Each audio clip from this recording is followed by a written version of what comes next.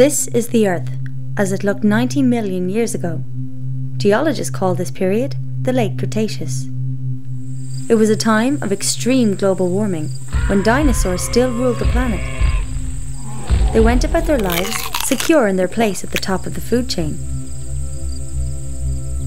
oblivious to the changes taking place around them. The continents were drifting apart, opening huge rifts in the Earth's crust. They flooded, becoming seas. Algae thrived in the extreme heat, poisoning the water. They died and fell in their trillions to the bottom of the rifts. Rivers washed sediment into the seas, until the organic remains of the algae were buried. As the pressure grew, so did the heat, until a chemical reaction transformed the organics into hydrocarbon fossil fuels, oil, and natural gas. A similar process occurred on land, which produced coal. It took nature about 5 million years to create the fossil fuels that the world consumes in 1 year. The modern way of life is dependent on this fossilized sunlight, although a surprising number of people take it for granted. Since 1860, geologists have discovered over 2 trillion barrels of oil. Since then, the world has used approximately half. Before you can pump oil, you have to discover it. At first, it was easy to find and cheap to extract. The first great American oil field was Spindletop, discovered in 1900. Many more followed. Geologists scoured America. They found enormous deposits of oil, natural gas, and coal. America produced more oil than any other country, enabling it to become an industrial superpower. Once an oil well starts producing oil, it's only a matter of time before it enters a decline. Individual wells have different production rates. When many wells are averaged together, the combined graph looks like a bell curve. Typically, it takes 40 years after the peak of discovery for a country to reach its peak of production, after which it enters a permanent fall. In the 1950s, Shell geophysicist M. King Hubbard predicted that America's oil production would peak in 1970, 40 years after the peak of US oil discovery. Few believed him. However, in 1970, American oil production peaked and entered a permanent decline. Hubbard was vindicated. From this point on, America would depend increasingly on imported oil. This made her vulnerable to supply disruptions and contributed to the economic mayhem of the 1973 and 1979 oil shocks. The 1930s saw the highest rate of oil discoveries in US history. In spite of advanced technology, the decline in the discovery of new American oil fields has been relentless. More recent finds, such as Anwar, would at best provide enough oil for 17 months. Even the new Jack 2 field in the Gulf of Mexico would only supply a few months of domestic demand. Though large, neither field comes close to satisfying America's energy requirements. Evidence is now mounting that world oil production is peaking or is close to it. Globally, the rate of discovery of new oil fields peaked in the 1960s. Over 40 years later, the decline in discovery of new fields seems unstoppable. 54 of the 65 major oil-producing nations have already peaked in production. Many of the others are expected to follow in the near future. The world will need to bring the equivalent of a new Saudi Arabia into production every 3 years to make up for declining output in existing oil fields. In the 1960s, 6 barrels of oil were found for every one that was used. 4 decades later, the world consumes between 3 and 6 barrels of oil for every one that it finds. Once the peak of world oil production is reached, demand for oil will outstrip supply, and the price of gasoline will fluctuate wildly, affecting far more than the cost of filling a car. Modern cities are fossil fuel dependent. Even roads are made from asphalt, a petroleum product, as are the roofs of many homes.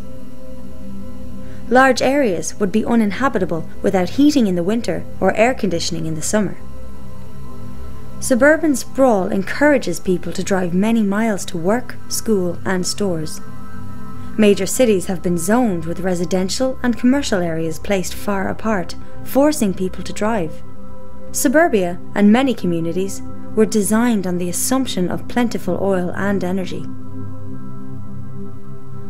Chemicals derived from fossil fuels, or petrochemicals, are essential in the manufacture of countless products. The modern system of agriculture is heavily dependent on fossil fuels, as are hospitals, aviation, water distribution systems, and the US military, which alone uses about 140 million barrels of oil a year. Fossil fuels are also essential for the creation of plastics and polymers, key ingredients in computers, entertainment devices, and clothing. The global economy currently depends on endless growth, demanding an increasing supply of cheap energy. We are so dependent on oil and other fossil fuels that even a small disruption in supply may have far-reaching effects on every aspect of our lives.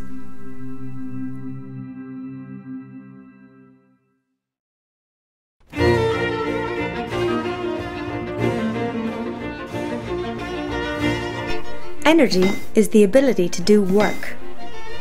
The average American has available the energy equivalent of about 150 slaves working 24 hours a day. Materials that store this energy for work are called fuels. Some fuels contain more energy than others. This is called energy density. Of these fuels, oil is the most critical. The world consumes 30 billion barrels a year, equal to 1 cubic mile of oil, which contains as much energy as would be generated from 52 nuclear power plants working for the next 50 years. Although oil only generates 1.6% of US electricity, it powers 96% of all transportation. In 2008, 2/3 of America's oil was imported. Most was from Canada, Mexico, Saudi Arabia, Venezuela, Nigeria, Iraq, and Angola. Several factors make oil unique. It is energy dense. 1 barrel contains the energy equivalent of almost 3 years of human labour. It is liquid at room temperature, easy to transport, and usable in small engines. To acquire energy, you have to use energy. The trick is to use smaller amounts to find and extract larger amounts. This is called EROEI, energy return on energy invested. Conventional oil is a good example. The easy-to-extract, high-quality crude was pumped first. Oilmen spent the energy equivalent of 1 barrel of oil to find and extract 100. The EROEI of oil was 100. As the easy-to-find oil was pumped first, exploration moved into deep waters, or distant countries, using increasing amounts of energy to do so. Often, the oil found now is heavy or sour crude and is expensive to refine. The EROEI for oil today is as low as 10. If you use more energy to get the fuel than is contained in the fuel, it's not worth the effort to get it. It is possible to convert one fuel source into another. Every time you do so, some of the energy contained in the original fuel is lost. For instance, there is unconventional oil, tar sands and shale. Tar sands are found mainly in Canada. 2/3 of the world's shale is in the US. Both of these fuels can be converted to synthetic crude oil. However, this requires large amounts of heat in fresh water, reducing their EROEI, which varies from 5 to as low as 1.5. Shale is an exceptionally poor fuel, pound for pound containing about 1/3 the energy of a box of breakfast cereal. Coal exists in vast quantities and generates almost half of the planet's electricity. The world uses almost 2 cubic miles of coal a year. However, global coal production may peak before 2040. The claim that America has centuries' worth of coal is deceptive, as it fails to account for growing demand and decreasing quality. Much of the high-quality anthracite coal is gone, leaving lower-quality coal that is less energy-dense. Production issues arise as surface coal is depleted and miners have to dig deeper and in less accessible areas. Many use destructive mountaintop removal to reach coal deposits, causing environmental mayhem. Natural gas is often found alongside oil and coal. North American discovery of conventional gas peaked in the 1950s and production peaked in the early 70s. If the discovery graph is moved forward by 23 years, the possible future of North American conventional natural gas production is revealed. Recent breakthroughs have allowed the extraction of unconventional natural gas, such as shale gas, which might help offset decline in the years ahead. Unconventional natural gas is controversial, as it needs high energy prices to be profitable. Even with unconventional gas, there may be a peak in global natural gas production around 2030. Large uranium reserves for nuclear fission still exist. To replace the 10 terawatts the world currently generates from fossil fuels would require 10,000 nuclear plants. At that rate, the known reserves of uranium would last for only 10 to 20 years. Experiments with plutonium-based fast breeder reactors in France and Japan have been expensive failures. Nuclear fusion faces massive technical obstacles. Then there are